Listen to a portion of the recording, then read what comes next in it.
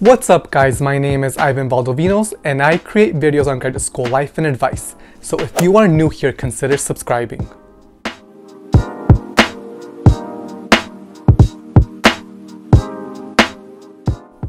On this channel, I have shared several statement of purposes that have gotten my friends and myself into Harvard, Columbia, NYU, and more. After carefully analyzing these statement of purposes, I have noticed 5 commonalities that I plan to share with you today. One of the commonalities that I noticed in the statement of purposes that got my friends into Harvard was that they stated their goals clearly. It is important for you to tell the admissions committee why this graduate degree is important to you and your professional and personal goals. How will that program help elevate those skills that's going to make you reach your goals and transform people's lives? So admissions committees want to know that you have a defined goal that is very clear, detailed, and that fits with their graduate degree. Admissions committees also want to know that you are pursuing the graduate degree for the right reasons. And this can be seen through your stated clear goals. They also want to know that you know what a graduate degree entails, because if you're applying for a PhD, that's 4 to 5 years of your life engaging in rigorous research and also graduate work, obviously. So they want to know that your goals match the goals of the program and your personal goals. All right, let's look at some examples of those statement of purposes that I have read and analyzed. That way you get a sense of what a clear goal is for a graduate statement of purpose. The Education Policy and Management Master's Program at Harvard University aligns with my commitment to address social justice issues. My goal is to become a transformative leader in research-driven education reform at the local level in order to improve the lives and shape the futures of marginalized students in small rural towns in the state of Washington and beyond. Specifically, my graduate goals are to develop policy that will improve the educational experiences of marginalized young people.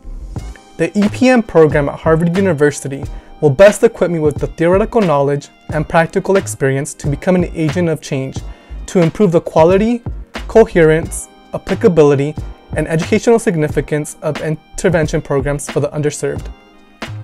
So as you can tell in this example here, the applicant provides detailed goals.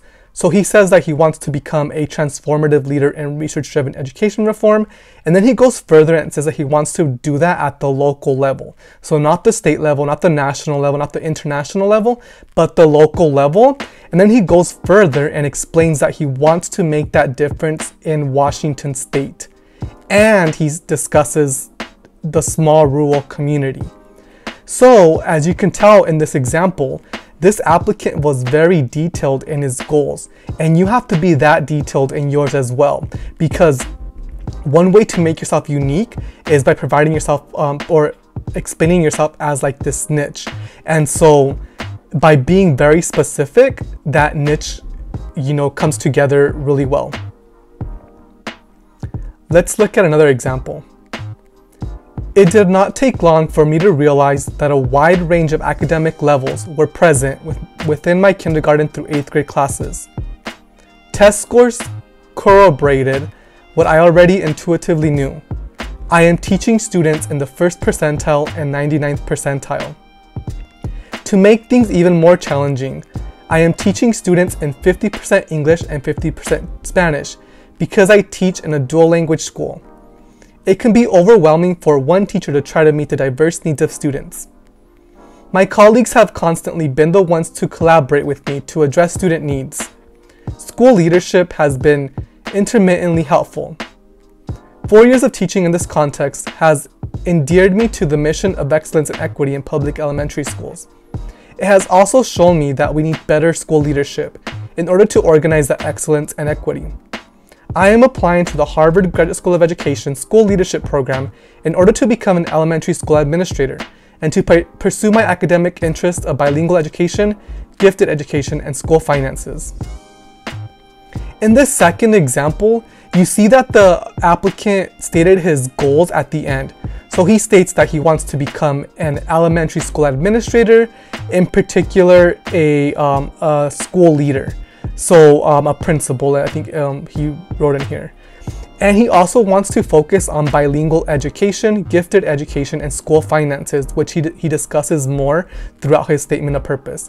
He provides a brief anecdote of what his life is like as a teacher and how he hasn't, and he also explains some of those challenges he has faced and why that led to him becoming or wanting to become a school principal at an elementary school.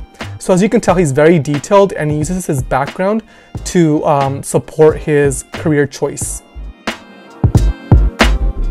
The next similarity that I noticed in the successful Harvard statement of purposes is that all the applicants provided some background of who they were and how they reached their choice of their graduate program, but also their research interests.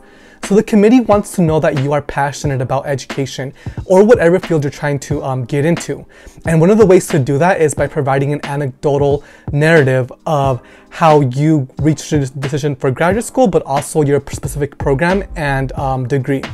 And so one of the things I suggest is that you think very thoroughly and dive deep into those issues that you have noticed in education or whatever space that you're trying to pursue, and talk about those in your statement of purpose, and make that connection between your personal experience and also the graduate program and your research and your graduate school goals. Some of the ways to go about this is by speaking about maybe your personal challenges with going through the American educational system, or it can also be, as an undergraduate, how has research challenged you, or maybe you struggled with your academics early on in your higher education as an undergraduate. Talk about that and how that led into your research interests and your personal goals and your goal to attain a graduate degree. So you can look at this in different ways. It doesn't have to be solely about your background. Like usually in my statement of purposes, I speak about like my cultural background. So me being Latino and being me living in a rural community.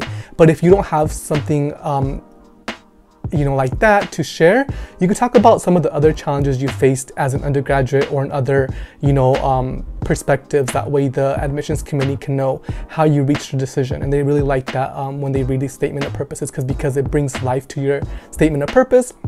And the purpose of the statement of purpose is not only to state why you want to go to graduate school, but also to share with them, who you are, because other aspects of the application don't allow you that opportunity. So take this time to share that with them, your background, whether it's cultural, personal, or whatever. Just share with them who you are, bring life to your application, and this is a great way to do that. All right, let's look at some examples.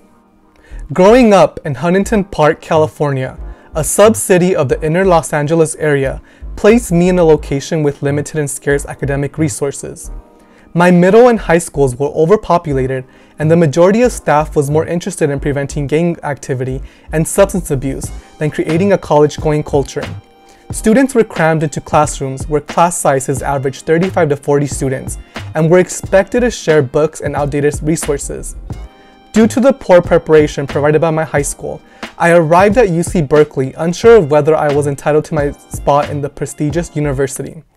In my early classes, I remember professors talking about concepts I have never heard of, mentioning names like Foucault and Weber as if they were simple, well-known concepts. It seemed as if the message sent by my middle and high school administrators and counselors was confirmed. Huntington Park students should not go to college. So as you can tell in this example here, the applicant is very detailed about their personal experience and backgrounds. They discuss, where they're from, so Huntington Park, California, which is an inner city outside of Los Angeles, and they speak about their experience in middle school and high school. So they talk about, the lack of resources, large classroom sizes, and outdated resources. And then they move that into their experience as an undergraduate early on. So they speak about UC Berkeley and how, they were unprepared to be at a higher education institution, and how that brought about their goal of attaining a degree at Harvard for education. All right, the next example. On my first day of college, listening to the university president speak at the president's convocation, I thought I had everything planned out. The entire freshman class was seated by college, with the exception of a small section of undeclared students. I remember President so-and-so saying that this group represented the typical college student. He continued to say that the average college student changes their major 3 times and that many of us would likely change our majors. As it turns out, he was right. I did represent the typical student and changed my major, but my experiences have been anything but typical. I started my college freshman year as a pre-med health science major. During the spring semester of my freshman year, I realized health science was not for me and switched to behavioral neuroscience the following fall. As one of the major requirements, I had to take a psychology elective. I chose to take developmental psychology, which was one of the best academic decisions I have ever made. One of the assignments for my developmental class was an in-class observation where we observed children and their parents and wrote a term paper discussing their visit while incorporating theoretical concept. I absolutely loved working on it and was excited to apply theory to a real-life setting. The amount of interest I felt in my developmental psychology class was far greater than in any other class. The realization that I had a passion for psychology led me to change my major at the end of the semester. So in this paragraph, the introductory paragraph, you see that the student speaks about their university, the university experience. So they speak about how they got to their major and how that major led to their, choice to research psychology in the sector of education, and how an assignment in class allowed the student to get to that passion and that major. They also are very detailed in terms of starting off with they hear the university president speak at convocation and how that spoke to them and how that the student changed their mind in terms of major numerous times and then finally came to a decision. So as you can tell, these students spoke about their backgrounds, which led to their decision to pursue graduate school, but also their degree and their program. And so I suggest that you also speak about your experiences and talk about those experiences in your statement of purpose. That way it brings life to your application, but also it shows the committee your passions and how you got to your decision of pursuing graduate studies at their institution. The next thing that you need to mention in your statement of purpose is your research experience. So if you don't already know, a graduate degree is going to rely heavily on reading and writing and your research experience. They're going to want you to write extensive, literature reviews as well as projects that rely on theory, and they're going to have you conduct a couple of studies, whether it's for the practical sense or more theoretical. And so you have to show the committee that you are well prepared to assume a role in a graduate degree that's going to be heavily rely on research skills. So in this portion of your statement of purpose, you want to talk to the committee about your experience, whether that be in a lab or a summer research opportunity, or maybe you wrote a small little literature review for an assignment. Speak about that in detail though. So what they want you to include your methods, what methodology did you use? Did you, use interviews? Did you observe? Did you, develop a survey that you disseminated? Did you, and then talk about how you analyze your data.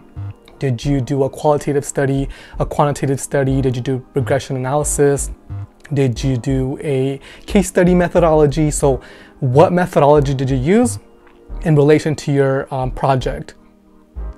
They also want you to discuss your theoretical frameworks, what theoretical frameworks helped shape your research, whether it was critical race theory or, activity theory or disability theory, whatever theory you used, mention that in your explanation of your research experience. Finally, they want to know that you are able to communicate that research at various settings. So speak about how maybe you presented that research in front of your class, or maybe you got accepted into a conference, you did a poster or a oral presentation. Maybe you were part of a roundtable discussion, or you were invited as a guest speaker for a board. So speak about your communication of your research in this section of the application. In this section of the statement of purpose. let's look at some examples of how successful Harvard applicants incorporated this research experience in their statement of purposes.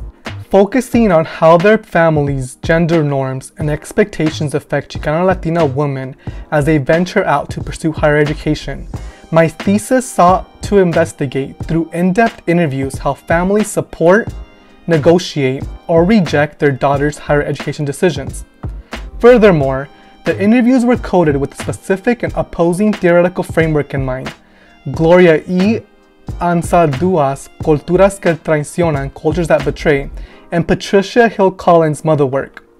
Family and traditions can be daughters' limits, becoming cultures that betray, as women can be the ones that perpetuate their own oppression. On the other hand, Mother Work describes mothers of color's fight against society in order to teach their children their culture and survival. This paradigm was set up in order to explore the fluidity of the axis of gender as it intersects with race and ethnicity. Through this research then, I found that as daughters begin to form their identities as Chicana Latina college students, their parents also begin to develop a relationship with the system of higher education. In both instances, the relationship was stressful and frustrating as students' identities and cultures challenged them. Parents found themselves amongst a system they were unable to understand and maneuver. As the daughters changed, so did the parents, but there was a reflexive quality to this change that neither Culturas que Traicionan nor Mother Works could capture the particular context and flavor of these mutual adjustments. This demonstrates the complex, diverse, and unique location of Chicano Latino families. So as you can tell, this applicant was very detailed in their research experience, their thesis. They discussed that they did in-depth interviews and in order to find out how families support, negotiate, or reject their daughters' higher education decisions. They also speak about theoretical frameworks, so both Culturas que Traicionan and Mother Work. They also speak about how they incorporated these theoretical frameworks into their findings and what they found. And then they ended it with describing, here's what I found, here's where the gaps in the research are. And so the next paragraph, she discusses, based on this experience and the gaps that I saw, here's what I want to do research on when I go to graduate school at your institution.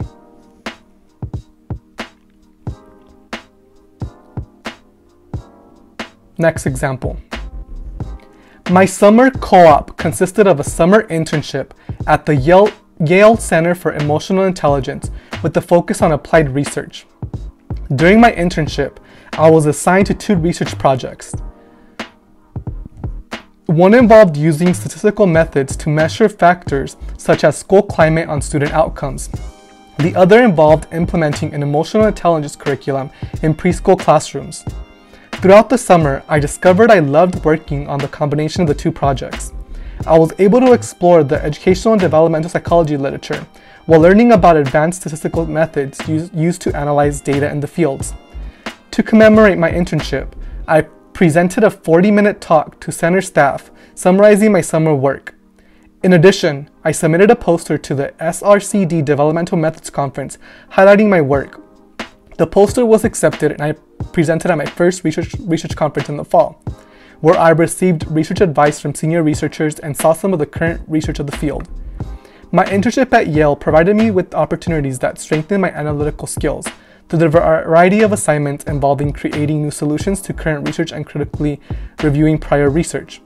I was constantly challenged to think outside of the box and to come up with new ways to tackle the research questions faced in each of the 2 projects. So this student takes a different approach to talking about her research experiences.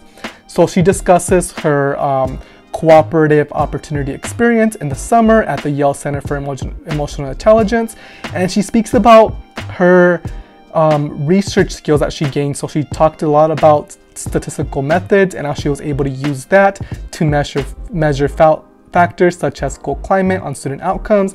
And then she talks about how she was able to work on an emotional intelligence curriculum in preschool classrooms. And then she talks about her communication of that research. So she was able to present her work at the SRCD Developmental Methods Conference, and then she was also able to engage with other senior researchers and learned about different methodological techniques, but also was able just to learn about the current field and the research in the field. And then she discusses how, this opportunity allowed her to gain the skills that are going to help her be successful at the Harvard Graduate School of Education.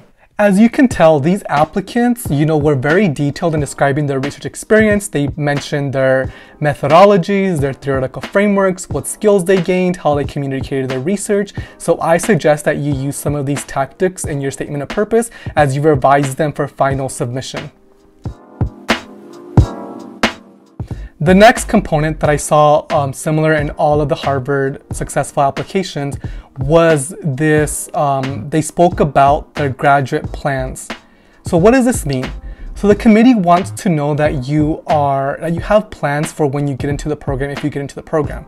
So what types of things are you going to engage in within the community at the Harvard Graduate School of Education or whatever program you're applying to, and how is that going to help you reach your career goals, and how are you going to gain those practical, theoretical, and research skills in order for you to be successful in your future career.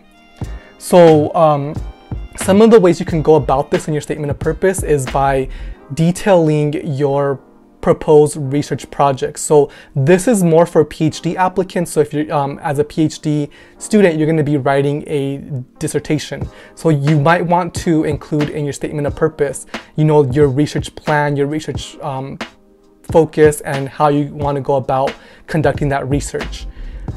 If you are applying for the master's degree, for example, you want to make sure you explain in this section what types of research you might want to get involved with, and then maybe what practical experiences you want to get engaged with within either the city, the graduate school, or the school as a whole.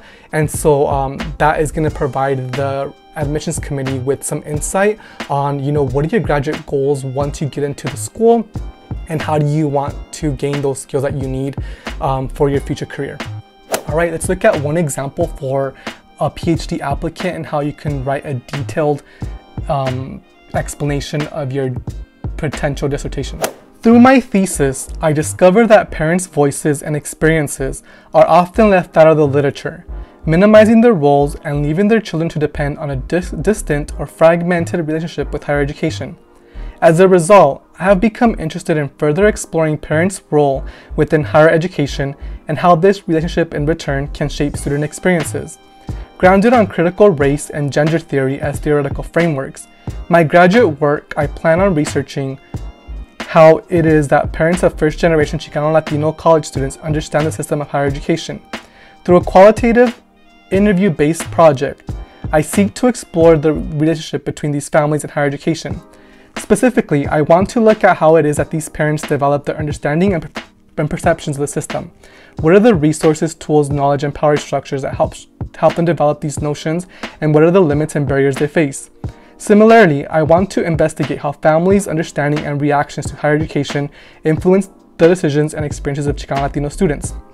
To what degree do these students take into consideration their families' opinions of higher education, the reasoning behind it, and the result of these decisions are all notions that I seek to explore through my graduate work. This research becomes important due to the changing dynamics in American society. The Chicano Latino population is increasingly growing, shifting the dynamics of society. Thus, there needs to be re-evaluation of the population's full incorporation into the educational system. So as you can tell here, the applicant does a good job of explaining what their potential dissertation topic is going to be. So they discuss that they want to investigate more, how what are the parents' roles within higher education, and how that can in return shape a student experience. They discuss their theoretical framework that they're going to be using critical race and gender theory. And then they also discuss their methodology. So it's going to be a qualitative interview-based project that is going to help them explore this, overarching question. Then they discuss at the end why this is important. So the reason why it's important is because, American society is growing in terms of the Chicano Latino population, and how there needs to be, more programming and, focus on this population of students. And so that's a good thing to add when you are, discussing your potential dissertation. So like, why is this important? Why should someone care? To sum up, in order to strengthen your statement of purpose, don't forget to discuss your graduate plans, whether that be research, practical experiences, or a combination of both. Tell the committee, what are you going to do with this education while you're at the school in the program? How is this program going to help you succeed? And how are you going to take the initiative to make that possible? The final commonality that I noticed in these successful Harvard statement of purposes is that they all mentioned why they want to pursue a graduate education at Harvard University. So what they include in this section is what are the tools, who are the faculty, and what other opportunities that are solely at Harvard are going to help them succeed in the program and then their professional careers. So you want to mention, name drop some of the faculty and their research and how they apply to your personal and professional interests. So as you will see in the examples, these applicants were very detailed and name dropped, some of their favorite professors and how their research aligns with theirs and how that is going to help them succeed at the institution, both at the master and PhD levels. The admissions committee wants to know that you can be mentored. So once if you do get into Harvard, they're gonna assign you a mentor, whether it's an advisor or research mentor. So for me, for example, I was able to work with Dr. Karen Mapp, and her research aligned with mine. So we were both looking at family engagement in different scopes. And so they assigned me to her. She was my mentor throughout the year I was at Hgse. And that's important because they want to know that you are gonna be able to be mentored and that you're gonna be able to take direction from your this advisor, this mentor that they're gonna assign you to. So make sure that in your statement of purpose you name someone who you see yourself as your mentor. And so that's gonna help the committee better, align you with someone. But also it's important to note that if you mention someone in your statement of purpose, they're gonna send over your application to that person, and if that person vouches to want you for the program, that's gonna help you get in. So you want to make sure that you name drop people that align with your interests and that are gonna help accelerate your personal and career goals. So name drop, I would say no more than 3, but at least 1. And so you're gonna see some of those examples in the examples I'm going to provide. I am particularly drawn to the Education Policy and Management Master's program because of the opportunity to select courses that best match my interests, experience, and goals.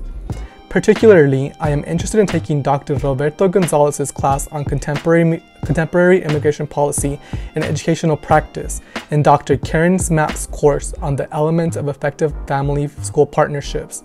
It is also attractive to have the opportunity to cross-register at the Kennedy School of Government and the Business School. This will allow me to view education reform from different perspectives. Additionally, the field internship program will enrich my graduate experience and give me the opportunity to put theory into practice. I am excited at the chance to work at an education reform nonprofit, such as the Center for Collaborative Education, where I can design and implement programs to bring about the kind of long-lasting intergenerational change that I envision. So as you can see in this example, the applicant was detailed in what they wanted to pursue at Harvard Graduate School of Education. So they wanted to take courses with Dr. Roberto Gonzalez and Dr. Karen Mapp because those two courses aligned with that applicant's career goals. They also spoke about cross-registering at the Kennedy School and the Business School so they can, look at education reform from different perspectives. And then finally, they ended with discussing that they wanted to do the field internship program and work at the Center for Collaborative Education so they can gain more skills like designing and implementing programs to transform education for their niche. Next example. I want to study in SLP because of its flexible curriculum and the opportunity it provides for collaboration. A principal earns his or her title by being the principal teacher of the school. To prepare for my vocation as a principal teacher, I would like to become an expert in education. As I noted before, my academic interests are varied: bilingual education, gifted education, and school finance. After consulting the core curriculum and SLP alumni, I am most looking forward to these relevant courses: Dr. Paola Uccelli's H813 Bilingual Learners, and Dr. Lee Titel's A397 Leading for Equity and Diversity in Integrated Schools. My favorite aspect of SLP's flexible curriculum is the opportunity to cross-register in another graduate school. For many educators, our focus is only on collaborating with other educators. I want to cross-register in another graduate school in order to invite future leaders of business or law into the mission of education. Dr. Rosabeth Moss Cantor of the Harvard Business School often quotes the African adage, "It takes a village to raise a child," but reworks it for our contemporary challenges by saying it takes a cross-sector, multi-stakeholder coalition to raise a child. Cross-sector collaboration starts with relationships. One of my main goals is taking a business or law class would be to befriend a classmate and start that cross-sector collaboration. Another opportunity for collaboration with an SLP is, of course, with other educators. I think it is a natural tendency for students to focus on camaraderie in the present, start together, study together, and graduate together. But what happens when the SLP cohort is no longer together? My focus within the SLP cohort would be to find a way to bind us together for life after graduation. This long-term focus would integrate every relationship I have during the 9 brief months on campus. So as you can tell here, the applicant provides some classes he wants to take. So he wants to take Dr. Paola Uccelli's Bilingual Learners and Dr. Lee Titel's Leading for Equity and Diversity in Integrated Schools. He also speaks about the flexible curriculum and cross-registration again with other graduate schools, and that he wants to form these collaborations with business people as well as law makers. And so he discusses that. He also discusses, the cohort-based program, the SLP program, that it's cohort-based, and he wants to bind these students together for life and build this network of people so he can tap into once he's out of Hgse, because it is a 9-month program, so it runs really quickly. As you can tell, these applicants were very thorough in why they wanted to attend Harvard University for the Graduate School of Education.